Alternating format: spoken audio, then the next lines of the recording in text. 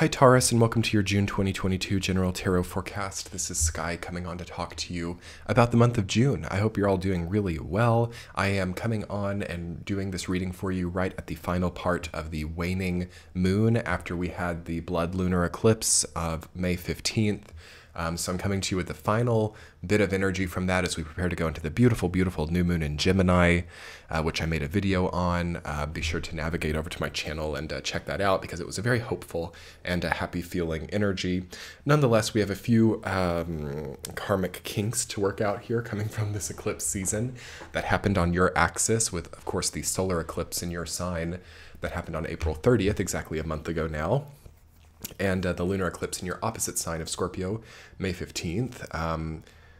What's changed since then? Okay, where do you see the change happening? Where do you see the greater call or the greater cause emerging? Okay, it's a big shift point, I think, in every Taurus person's life that happened in May. I mean, these are the stories that you might look back on for a really long time. These are the big moves, the big shifts, the big changes in geography, the big stuff, okay? Intuitively, for you in June, Taurus, coming off of that feeling, it's like a sink or swim feeling. So these are the types of new beginnings that come rarely in life. And February through April of 2022, and what was shown to you that needed to go or needed to leave the experience during that time needs to either be continued or re-implemented here in June. A lot of people have had to make sacrifices, okay? A lot of people have had to cut spending, have had to cut habits, have had to cut addictions, and have had to stop blaming people who can't shoulder any more blame and just like retract some of this blame or retract some of these grudges or retract some of these time-wasting mechanisms, to call them what they are, and to start like actually caring about the breath that they're breathing now. So we don't have time, Taurus, anymore to like blame people of the past or to lose sleep over our egos or to lose sleep over also like blind consumption of some kind. I talked in the Pluto return of the US video about blind consumption and about how that was a big kind of threat or a big problem area, like where people can't control what they're consuming, whether it be music, media, food, substance, credit, whatever it is, people can't like freaking control it. So here we are in June of 2022 where that either becomes like a distant view into the past of like, wow, I was really incapable of controlling myself back then, or whether that's like now like being buried in debt or being struggling with like health because of a certain type of food that we can't stop eating, or a certain type of, North Node, right, in your sign, conjunct Uranus, huge Taurus stelliums in May. And then this, especially the lunar eclipse of May 15th, it's edgy. Okay, Taurus, it's very edgy, and it's an edge of your progression. It's an edge of who you are, and it's so opportune. Okay, a time of chaos essentially becomes a great time of opportunity for you. There is a bit of chaos, and that might actually already be gone by the time you're getting this reading. Like June stands to potentially start one of the most peaceful stories in your progression, I think, if we don't have an addiction to chaos, or if we aren't standing in our own way or being our own worst enemy. So some of the people that I've known in my life with strong Taurus placements like need that hard story or need that painful, traumatic experience like daily, okay, in order to like justify their current feelings, or in order to sometimes justify their addictions or justify their moves. And that's part of being on the Taurus-Scorpio axis. And I think that Taurus is looking at a sort of like wider general part of their timeline where they don't have to have these weird relationships with chaos, or they don't have to continue depriving themselves of life and depriving themselves of their own motivations. So how beautiful June of 2022 is for all Taurus people if you can transcend, right? That was what the lunar eclipse of May 15th was offering, was transcendence. And a lot of us have transcended a lot more than we understand. A lot of us have way more at our disposal that we can't quite click over. Like some of us are still like operating on 2018 consciousness and like still in that like income, or still in that feeling about life. And it's like very different now in 2022. And it's like your life is totally changed, but you're still in that consciousness, or you're still in that vibe, you know, when Jupiter was in Scorpio. So we would have had a connecting point back to 2018 during the lunar eclipse. And what was really meant to happen, and this will be very visible in June, is it was actually leaving that behind. So no longer is that the consciousness for us now. No longer do we have those illnesses. No longer do we have those flashbacks. No longer do we have those financial circumstances. This is now 2022, and things have changed, for some for the better and for some for the worse. So really, we have just such an opportune time to create a new story, or to create and forge a new, more peaceful, more unapologetic, and less constrained by like other people. Like, I'm serious, like try to just cut off these bonds. I know I had to do that during the lunar eclipse. Like I had to have this like major meditation, because I was feeling like I was being like sapped by people from my past. And I was feeling like people from my past were like using me or something to like justify their own like difficulties, or like blaming me unfairly or something. And I'm like, I can't have that anymore. So I was just like meditating during the lunar eclipse, and I was just like in sort of in a state, like a really beautiful state of meditation. And I just had to like cut that off. And I already saw that like ripple psychically through these people's lives. And I was like, this is really crazy energy that we're dealing with during this time. And I recommend the same for you, Taurus. I recommend, if you haven't already had that, to just like, if you can, like meditate and envision yourself, I don't know, just removing other people's psychic attack on you, or removing other people's toxic connecting point to you. And I don't know, embracing a safer space. And I mean, this can also be done just through prayer. This can be done through healthy lifestyle choices. It doesn't have to be like a kind of lunar eclipse in Scorpio moment in order to not have toxic connections at a spiritual level. Honestly, just like your daily decisions have a lot of bearing on whether or not those can be maintained, or can even be like hooked into you or not. So what I would definitely recommend intuitively for June is like a lot of new healthy implementations, but it's really hard. You know, if we're also doing that, or if we're like hooked into someone else, or if we can't like, if we still have like codependent energy lines, or we're using other people to justify, if we're on the other side of that, you know, using other people to justify our current paths, you know, it's hard for us to then be healthy, because it's almost like a compromise of the general aura, which then attracts or leads us to want unhealthy things.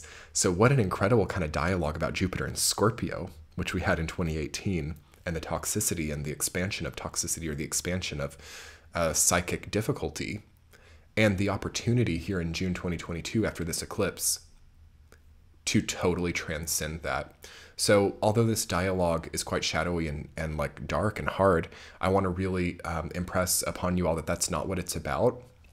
It's not about darkness. It's not about recognizing psychic attacks. It's not about freaking out about toxic energy connections, but it is about transcending those things and having a much fresher, much lighter, much more capable viewpoint here, okay? And it's about new games too. Okay, so starting a new game, or starting a new story, or starting a new trajectory of some kind. I mean, look, you've got the Three of Wands, the World, the Wheel of Fortune, Ace of Pentacles.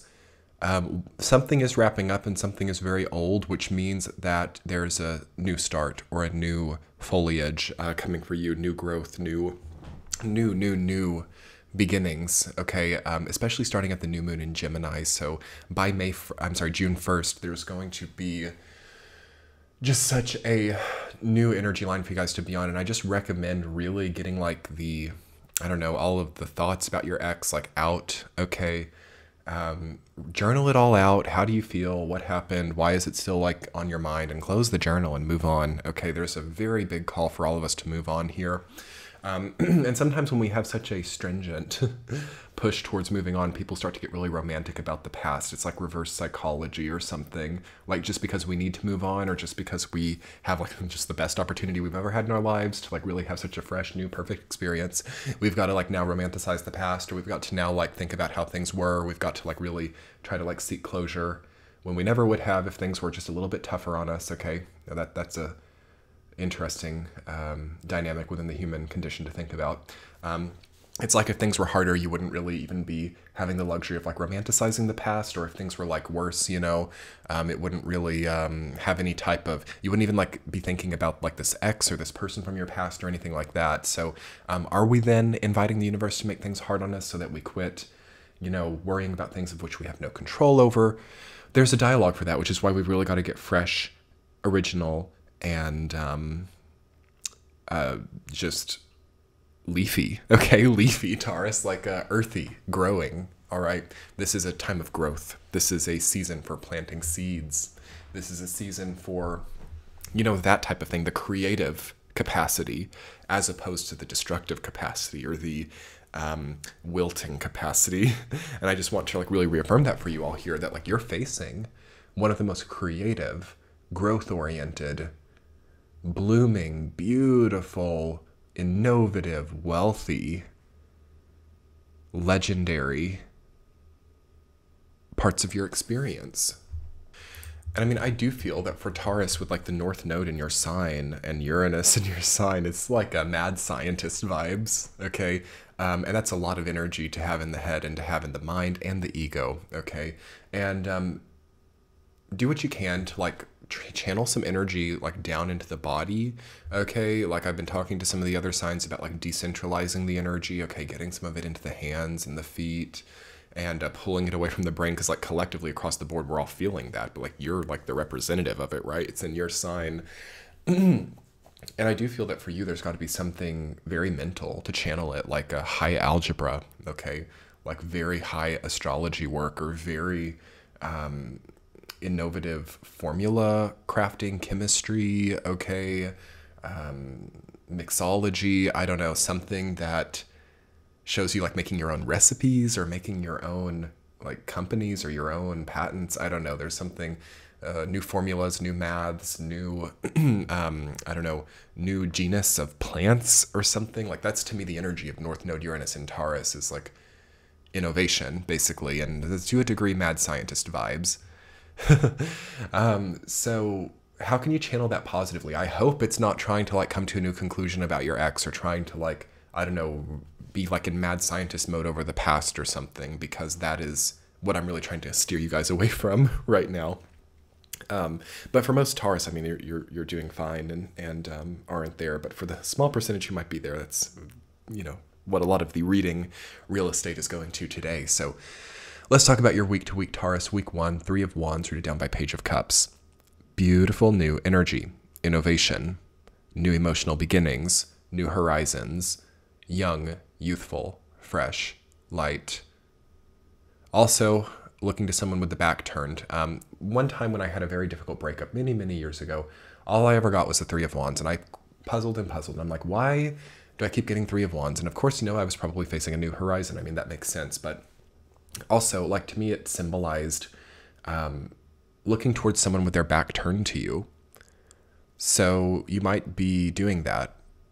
And I recommend turning yourself away from that, or more so embodying 3 of Wands. Like, look at this new story that you can begin, or look at these new horizons, rather than paying so much attention to someone who's turned away.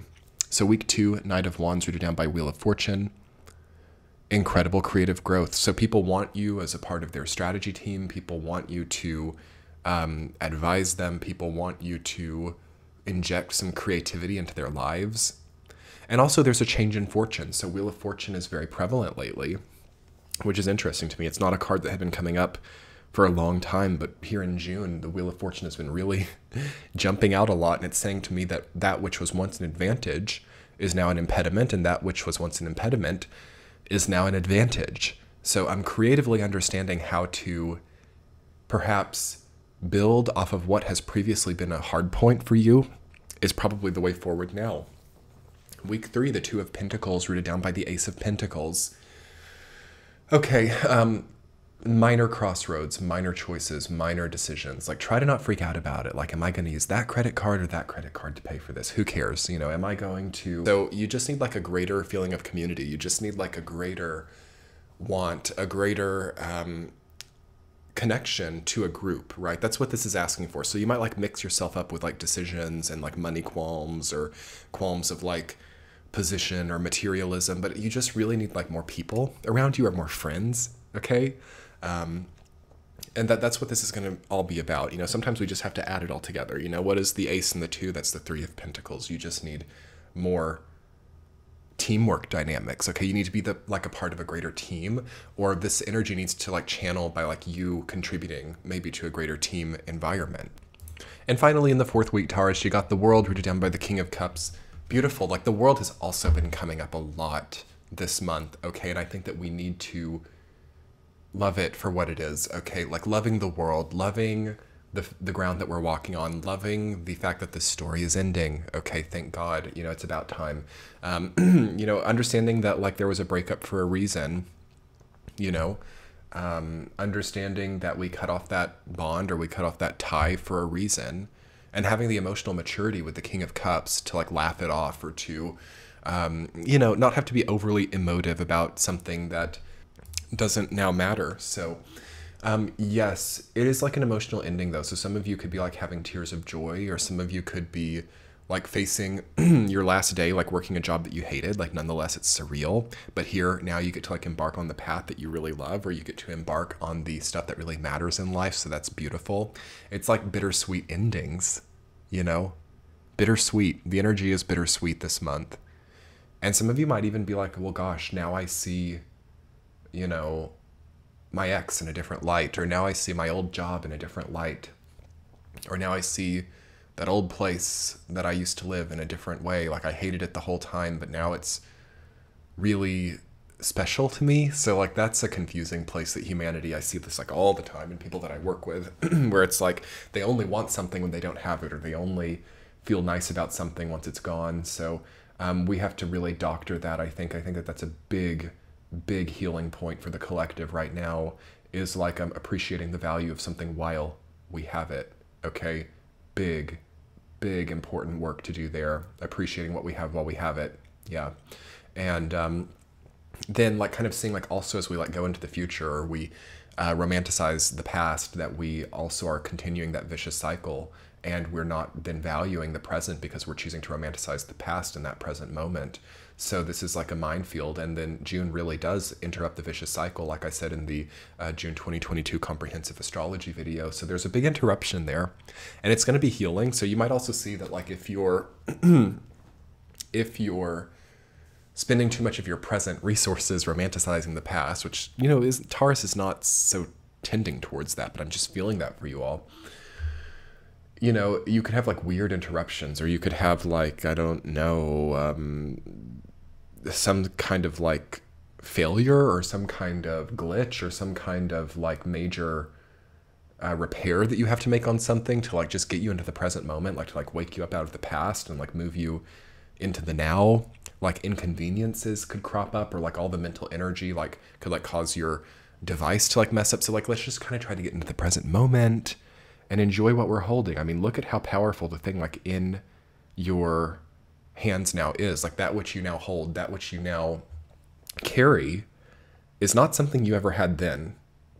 Okay? So let's try to enjoy this present moment and grow through it. Okay? Anyway, Taurus, I hope you enjoyed this reading. Be sure to check out your Sun, Moon, Rising sign. It is a late night reading. So I have been in a late night mode here, and I hope that it resonated for you. I had a bit of a crunch myself and had to attend to some other areas of my life, so I had to move pretty quickly with this month's readings, which such is life. You know, sometimes, rare are the times where things go exactly as planned, and we do have to be able to adapt, and we have to be able to make things work sometimes. But anyway, I'm going to put together an extended reading for you all, and we'll look into that. Like, why not? Let's just like go into, you know, how do we make this work? How do we also grow into a place where we're experiencing more times of greater ease and less worry, less mental energy, and more like true abundance. We'll look into that in your extended reading.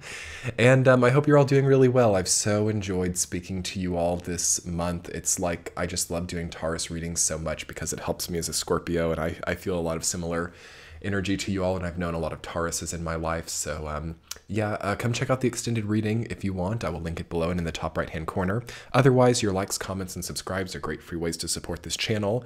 And yes, all of your sun, moon, rising counterparts should be available also on YouTube. So however you all feel, all the links are below. Have a great month. Bye, Taurus.